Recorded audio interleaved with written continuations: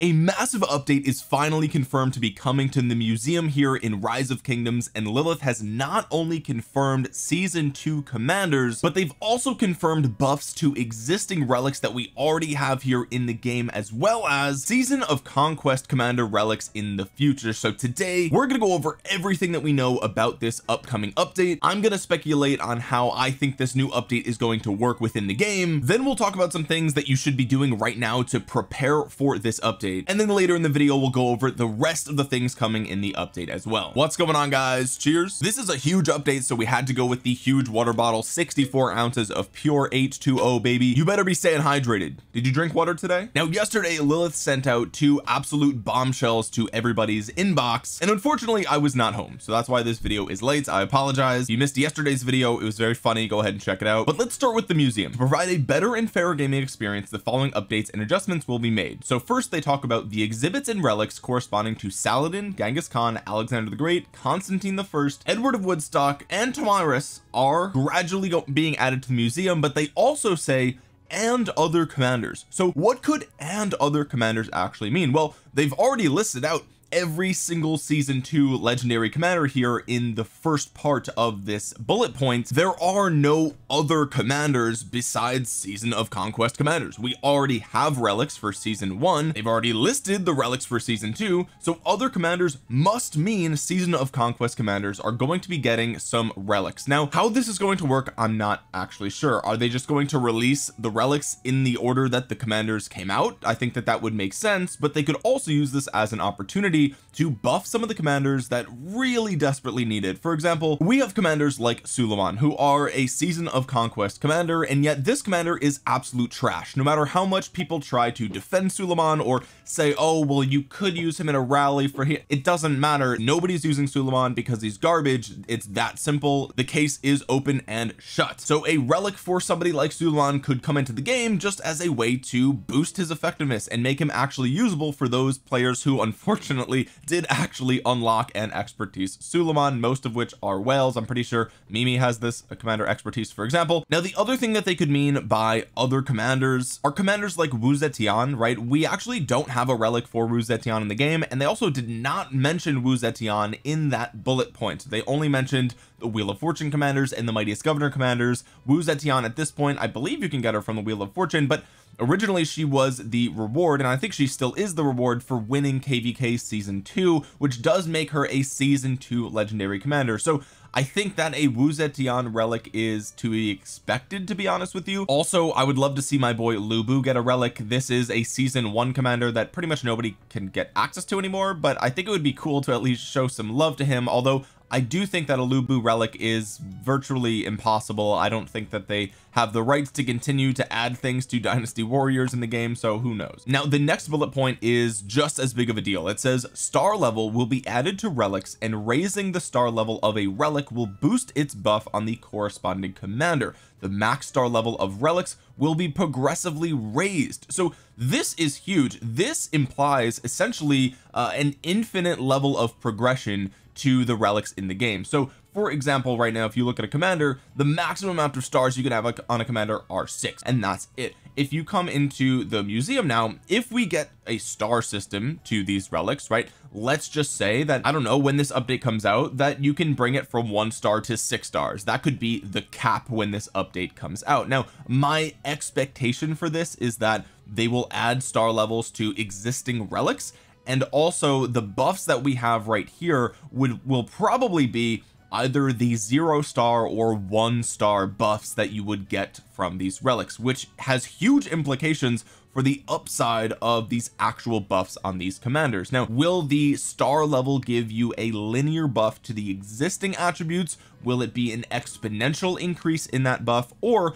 will it potentially add additional attributes to the existing relic? This is yet to be seen. I think all of those things are equally possible, although just to provide an example for you guys, let's say that we're looking at Charles Martel here, and the 25% infantry attack and 5% infantry health is equivalent to his 1 star buff. If we have, let's say, a maximum of 6 stars at the time of this update releasing, what if we see every additional star being added provide 2% to each of these existing buffs? So that would mean At 2 stars he would have 27% infantry attack and 7% infantry health. At 3 stars it would be 29% and 9% infantry health, and so on and so forth. If what we are looking at right here is the 1-star buff and the maximum is 6, that means we have 5 total progressions, and 5 times 2 is 10. So at 6 stars we could see an extra 10% of infantry attack and infantry health, which would put him at 35% and 15% respectively. Now again,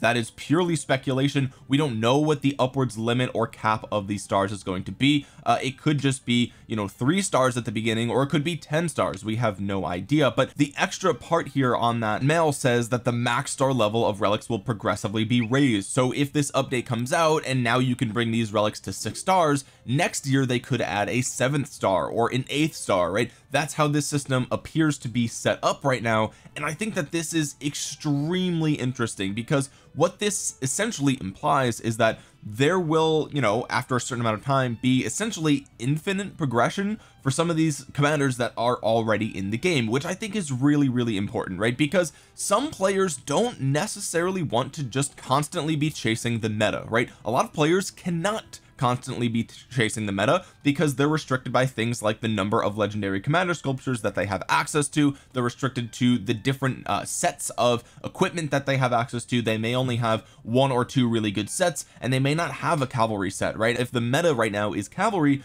then they're kind of locked out of using those commanders because they're stuck, right? But this also adds a little bit of flexibility as to what commanders are meta, right? For example, you know, right now it could be argued that Herald is not very meta for open field fighting for infantry. I think that he is. A lot of players think that he's not, but regardless, you know, eventually if Herald does get a relic, you know, perhaps without that relic he would not be very good. But if you invest a ton of resources into him and get him all the way up to 6 star, like the relic up to 6 stars, perhaps that gives him a really powerful buff that puts him almost on par with some of the meta commanders. Now I'm not saying that these relics need to bring every commander up to meta level, and I don't think that's a realistic expectation, but what I do think is possible is that these relics could bring commanders like Alexander up to a level that is near meta, so much so that it may actually be worth ignoring the investment in a new commander in favor of investing and going all in on a relic for a commander that you already have access to and that you've already unlocked. And I think that this is really important for 2 reasons. One, for free-to-play players who have some of these older commanders that are expertise and they're sitting around getting dust because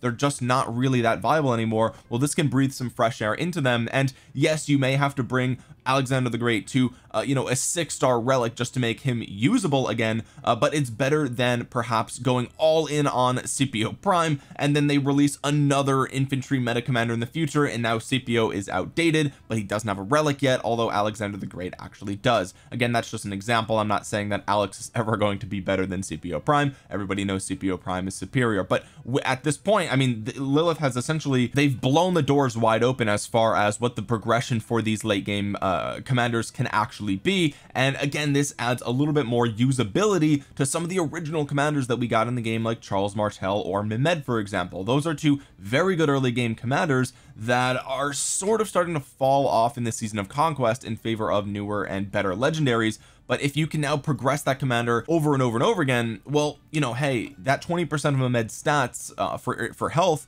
may turn into 30 or 40% of stats in a year from now, and hey, that might actually be almost good enough to not invest in a commander like Honda or Heraclius. You might just want to continue to use Mehmed, and I think that's really good. And the final point I want to say about this, and I know I've spoken a lot about this, is that this will further allow players to use commanders that they want to use and not feel like they have to use certain commanders. So for example, I really like to use Alexander the Great, and you know, yes, I have enough sculptures to invest in a new commander to replace him, but what if I just really like Alexander the Great as a historical figure, or I really like the design, or I just like to use him as a commander, or maybe he was the first commander that I expertise, so I feel some sort of way about, you know, enjoying and using that commander. He's my favorite, let's just say, you know, my favorite commander. Now, you know, this, you can really invest in commanders that you like and possibly make them more usable. And the fact that we now have a system that could potentially make unviable commanders at least somewhat viable is going to be huge. It might change the meta, but I think it will smooth out the meta more realistically and just provide more options for players. You could just use more commanders that are decent, and I think that that is great. They go on to say, in Road to Revival, prepare for battle, and daily objectives, the rewards of relic coins and exhibit coins will be adjusted. So right now, if you take a look at your daily objective, you'll see that you get some number of relic coins here, and you also get some relic coins for completing your daily objectives, and this is really good. I'm actually just realizing that you get less relic coins for finishing your dailies than for getting just nearly the 20. Not sure why that is the case, but essentially what they're saying is they're going to rework the rewards here to be more in line with this upcoming update. Now they are also changing the bundles here. It says, to provide a balanced and fair gaming environment for everyone, the following bundles will be removed from the game: 7-day coin supply, exploring the past and wonders of knowledge. If you already purchased it, you'll still get the daily rewards, but you can't renew it. When I saw this, I actually went in and I did shamefully, unfortunately, purchase the 7-day coin supply. I bought 2 of them, and it looks like you still can renew it to this day. So I'm not really sure if this was an error or whatever the case might be, but what this is implying is that these current bundles are providing too many coins for this upcoming update, right? There's no reason why they would remove these if they only provided a little amount of coins, right? Like, let's say, you know, with this new update, the 7-day coin supply turns out to be a horrible value. Well, they wouldn't remove it. They would just keep it in the game until players stopped buying it, and then they would update it, right? But the fact that they're removing this, to me, implies that the items in here are the value here is just way too high, right? So I would say, you know, if you are a medium spender or a whale, maybe you want to buy some of these bundles and just save up those coins and see if maybe you get a, you know, really good value out of them in the future. However, I would like to say that it's most likely that if you're a whale, you probably have an excess number of these coins anyway, so it is what it is, but this is yet to be seen. Now the other thing that we don't know here is what are the currencies that are going to be used to unlock the new relics that are coming out, so for season 2 and beyond, and what currencies are going to be used to upgrade the star level of these museum relics. We have no idea. Now my expectation is that there will be at least one new currency coming to this system, which I'm not a fan of. I hate the fact that we keep adding new currencies. It's a huge deterrent for new players to progress in the game. It's very confusing for new players, and I mean, we've already got a billion currencies in the game, so the fact that they are probably going to add another one is shameful and unfortunate, but I still think we'll probably be getting some use out of the regular relic coins. So just in the same way as we have an epic level of star here, we could be getting a legendary version of the relic coins and exhibit coins, basically the same image right here, except maybe the color is changed and the background is changed to orange, right? Those could be used to unlock and you know, essentially get the season 2 and beyond relics, and the existing currency could just be used for the season 1 here. Now the other question is, how are we going to upgrade these relics? My expectation there is they will either continue to use the existing coins, or they will add an additional currency to upgrade those. I doubt that they're going to let us use some existing currency. For example, a lot of people have excess stars hoarded up, right? I have a ton of these excess stars. The fact that they're adding a star level, you know, I don't think that implies that we're going to be able to use our existing stars to upgrade it. It just doesn't seem likely to me, especially considering the fact that it's Lilith we're talking about. So again, whether they add a legendary version of these coins or another entire currency has yet to be seen. I would love for this to be a free-to-play friendly system. I expect there to be a bundle that comes for this system. We already have bundles with coins, but I expect there to be another one either with the new currency or with, you know, just better value for whales or something along those lines. But I really desperately hope that the way that you upgrade these relics is going to be extremely free to play friendly, because again, we're talking about commanders that are mainly used by free-to-play players. Most whales have moved on from these commanders anyway, and I know that, you know, Lilith is going to want to sell a bundle for this, and so they probably will you know, lock some of this behind a paywall. But I would love for them to, you know, incorporate perhaps some of these rewards in the Sunset Canyon, where free-to-play players can actually participate, or perhaps the metal store. The metal store is extremely outdated, it is extremely antiquated, and I would love for them to, you know, maybe replace Ethelfled with just a universal relic currency at some point. Once you've expertise to just remove this and just put a currency here that you can buy with a daily cap or something like that, and then you can get that some number of those coins for free every single day. I think that would be a great way to, you know, upgrade these commanders for free-to-play players. And you know, my hope is that that will be the case, because lately the most recent updates to Rise of Kingdoms have been extremely pay to win. Obviously we're talking about armaments and inscriptions. Even the reroll system I think is horrendous, so a nice free-to-play update would go a really long way for the free-to-play community. So fingers crossed, I hope that it happens. As far as what you can be doing right now to prepare for this update coming into the game, I would say do not expertise any commanders unless you absolutely need to going into a KVK, and I would only be looking at the S and S plus tier commanders for investment right now. So we're talking about obviously Scipio, Guan, Nevsky, Boudica, Sargon, Joan of Arc Prime. These are all commanders that I think are safe investments right now, but beyond those I would really hold off. If you're considering a William, I would probably hold off. If you're considering somebody like Zhang Yu, I would probably hold off. Not that these commanders aren't good, they're very good right now, but let's say, you know, Saladin's relic comes into the game and it's really good. You may not need a Zhang Yu primary because your Saladin is suddenly somebody that you can dust off the bench and put William behind him, just like the good old days. But now Saladin will have even more stats for whatever his relic might be. The second thing is obviously you want to start saving these coins. If you haven't already, I've been saying for months now that you should be hoarding these coins. I shouldn't have unlocked El Cid's relic. I should not have unlocked Mulan's relic. I did so just to get them done, but as you can see here, I have all these other ones that I have plenty of coins here. I can unlock a lot of these, but the problem is for every one that you unlock, the cost goes up. So right now it's 220. If I unlock another relic, then that cost will go up to 240 or 260, whatever it is. I don't actually know, but you got to be hoarding these. Okay, if you have an opportunity to get these free to play, you should be getting them, you should be hoarding them, and hopefully Lilith will give us a new way to get value out of these coins, whether it's unlocking the season 2 relics with these coins or upgrading your existing relics with these coins. I think either of those two options would be a better use of those coins than unlocking relics for commanders that realistically you're never going to use. Now that could change if this star system is really good. Let's say, you know, the star system could make the Thutmose relic super powerful if you get it to 6 stars, right? So again, we have no idea how this is going to work, but regardless, you should be saving these coins absolutely, unless you're going into KVK and you need Isong's relic.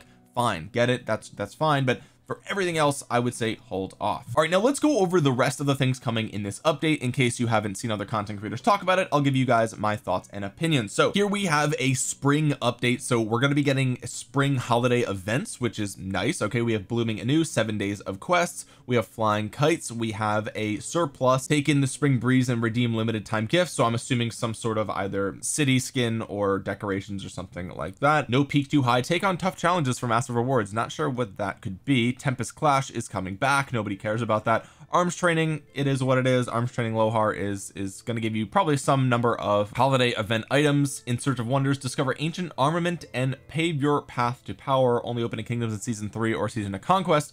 So I guess this is going to be a spring related event that will give you certain armaments. Maybe it will be a pick one chest, maybe it will be random, just like it is every day. They keep trying to make armaments a thing. I think armaments, again, my opinion is extremely negative on armaments, and really the only thing that would change my opinion on armaments is essentially they'd have to just remove it from the game and just start over from scratch. It's just such a fundamentally flawed system that I can't get behind it at all. Zenith of Power is coming back, a new city theme. See the event calendar for a detailed schedule. Some events will only be available in regions where all kingdoms have existed for at least 21 days. I have no idea what the Zenith of Power skin is going to be, what the buffs are going to be. It may be universal troop health, that would be huge, but I really have no clue.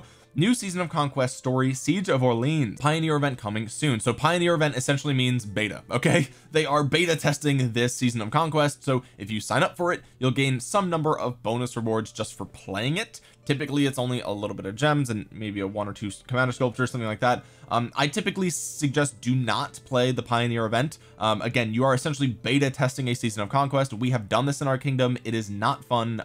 You don't want to be the guinea pigs for, you know, an extra 200 gems, right? It's just not worth it. But, you know, for some kingdoms that are bored of the existing season of conquests, then go ahead and do it. Who cares? The enemy is at the gates. If Orleans should fall to the English, the rest of France is soon to follow. The Maid of France is on the march, on her way to deliver Orleans from its peril. Kingdoms in Season of Conquest will have the opportunity to take part in a pioneer event for the new Siege of Orleans story. In the story, you'll be able to try out the new auxiliary commander system, an all new map, and a special Siege of Orleans campaign. Auxiliary commanders, each commander can equip up to 3 extra auxiliary skills from 3 separate auxiliary commanders. So this is similar to what I imagine the Bastion system already is with support skills, although here you get 3 different skills. This is huge, and I actually love this. I love the Bastion support skills. I think that system is amazing. It makes you feel like investing in some of those older commanders was worth it, because now all of a sudden you gain bonus archer health because you unlocked Edward of Woodstock, you know, 2 years ago. I think that's very cool. Siege of Orleans campaign. In the story, your alliance or coalition is occupying the Orleans Guild Hall, and it is not currently open to contention. You can choose to start the Siege of Orleans campaign. In this campaign, you must defend Orleans by defending waves of incoming English troops. If all defending troops are defeated or the Orleans Guild Hall is captured, the campaign will be failed. In this new Lost Kingdom map, you will be a warrior of France from one of 6 different regions, helping Joan of Arc defend Orleans from the English, but also fighting each other for control over this city. So this looks like a sort of King of the Hill type of KVK. Not sure how this is going to play out, but I am interested nonetheless. Improvements to Season of Conquest. Museum improvements, ability to upgrade relics, we talked about this already. Adjusted the effect of the aggression, spiked armor, safe return, teamwork, and the Great Destroyer strategies in King of the Nile story. I have not played that yet, so I don't know how that's going to be. Inter-coalition diplomacy is now enabled for all Lost Kingdoms in Season of Conquest, so forming unions is a thing. This is going to be really good for not hitting your allies. Okay, optimized the rules for autarch testimonies and autarch rewards, added new legendary autarch testimonies. Legendary autarch testimonies can be awarded to any coalition in the camp, not just your own. That's cool. The number of autarch testimonies you can award depends on the story. Reduce the number of autarch testimonies you can award to your own camp's coalitions from 300 to 240. I have also not experienced this system yet. They, I think, introduced this system midway through my last KVK that we were already a part of, so we never got to see this. Your camp no longer needs to control your Crusader fortress for you to receive an autarch reward, so you can still trade Crusader fortresses. That's good, I suppose. Armament and state form improvements added the transmute feature. You can now use transmutation stones to transmute your armaments, which will randomize their attributes. Another currency. Let's go, boys. You're probably gonna have to buy this with money. So again, essentially what this is just another roulette wheel. We're just gambling once again. Okay, you don't like the attributes, you can't change them to what you want them to, but you can gamble it once again. Absolutely brain dead change here. I guess it will be good if you get something good from this, but again, it's random, and I just don't understand how Lilith doesn't realize that the problem is the randomness. We don't want to randomize, we want to know what we get. Okay, this is why people like the museum and they hate the armament system, because we want to know what we're working towards. Again, absolutely 4 IQ update here. This will change nothing. If you don't like the random attributes you got, great news, you can randomize them again. Like, who gives a f? It's random. Nobody wants randomness. Okay, we want to know what we're getting. So throw this update in the trash with this bullet point here. Go back to the drawing board. It's not going to fix the problem. Improved the travel feature. You can now skip certain animations. Thank God, that is huge. I'm so sick of those animations. Optimize the display of armaments in your inventory. You can now sort your armaments by date received. Okay, that's fine. Optimize the order in which armament attributes are displayed. Okay, sure. Other improvements. Optimized how your city is teleported after you drop to 0 wall durability. In a standard kingdom, you'll be teleported to one of the outer provinces.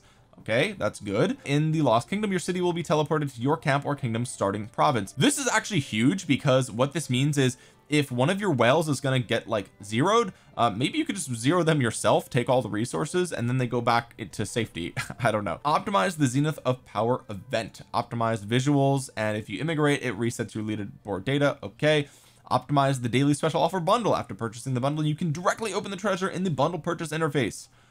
Cool. Optimize battle reports. If one of your troops battle reports is merged with another troops battle report, the data of those 2 reports will also be merged. I think that's going to be very good for clarity. This is a very good change. Reports of battles between your troops and other governor troops will also show kill point data. That's also very good. Added the ability to replace rally troops. With this feature, you can replace your troops in another governor's armied rally without having to exit the rallied army. That is massive. There's been so many times where I'm trying to reinforce and you have to time it with removing your army and then you can't get in. It's super annoying. So refreshing troops in rallies is going to be easier now. I love that. Optimized troop dispatch. When dispatching troops, you can now get unit recommendations. Okay, nobody needed that, but if you're a new player, maybe you did. optimized Ark of Osiris event. Previously you had several woundeds, you'd be unable to enter Ark. Now you'll be able to enter, but you will not be able to dispatch or start healing severely wounded units while you're in the Ark of Osiris battlefield. Okay, great. Scouts on the map will no longer block when selecting a location for alliance buildings or teleporting your city. This is huge, especially in KvK. Scouts were always in the way, so I'm super happy about that. Added new troop markers to help you mark specific troops. Okay, I guess that's good. I imagine it's going to be like an alliance marker, except they can mark a specific unit, which if you're planning on dropping an alliance skill, for example, I think that that would be very good. Optimized highlight select target in settings. If the feature enabled, when an enemy troop is selected during marching, its avatar will be highlighted. This is extremely good. Sometimes it's extremely hard to see what's going on in a big murder ball, so that's very good. Added legendary engineering and gathering equipment, which can be found in the blacksmith once the game is updated. New blueprints also coming soon. Nobody cares about that. That's not true. I guess some whales care about that, but new legendary gathering equipment. I mean, they probably heard my I did a live stream where I talked about that it's actually useless to have legendary bones. There's literally, if you look through the equipment right now, there's nothing you can do with legendary bones. There's no piece of equipment that you can forge with these. So they probably were like, wait a minute, holy shit, seriously? And now they're going to give us a gathering set, I guess, a legendary gathering set that we can use them on. So Snaps is going to be excited about that, but honestly nobody really cares about legendary gathering equipment. All right guys, that's going to do it for this video. This video was longer than I thought it would be. I'm excited for the updates to the museum. I'm not excited for the updates to the armament system, so hey, it is what it is. Let me know in your thoughts in the comment section below. While you're down there, drop a thumbs up, subscribe to the channel, and click the bell to be notified the next time that I upload a Rise of Kingdoms video. With that being said guys, thank you so much for watching. This has been Omniarch. I will talk to you guys again soon. Peace.